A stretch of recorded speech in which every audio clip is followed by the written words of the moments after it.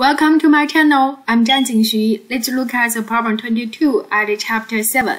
This chapter we will talk about work and energy.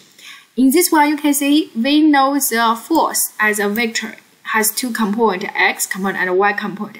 And we also know displacement in the vector format has x component and y component. Then we need to find its work, right?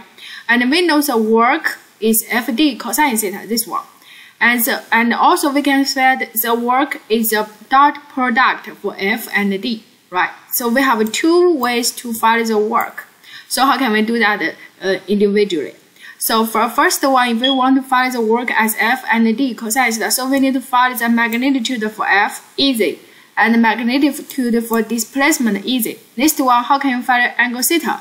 So first one, we can from this equation we can get the theta. The angle phi f, right? The angle f with the x component, and then we can also get the angle phi d. This is the angle from d, this vector with the x component, and then phi d minus phi f becomes the angle theta.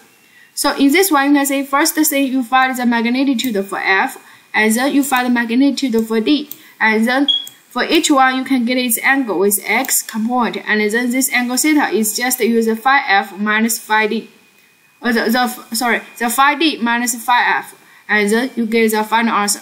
Another way is more easy. You just use the dot product for the force and the displacement. It becomes fx component times dx, dx plus fy times dy, and so in this one, you just for each component, you times them together. You can see, in these two ways, the work we calculated in these two ways are exactly the same, 22 joule. So in this way, so now the question, which one you prefer?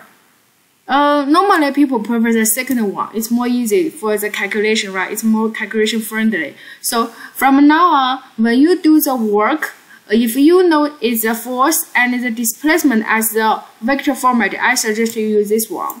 The work is dot product F and D. Thank you.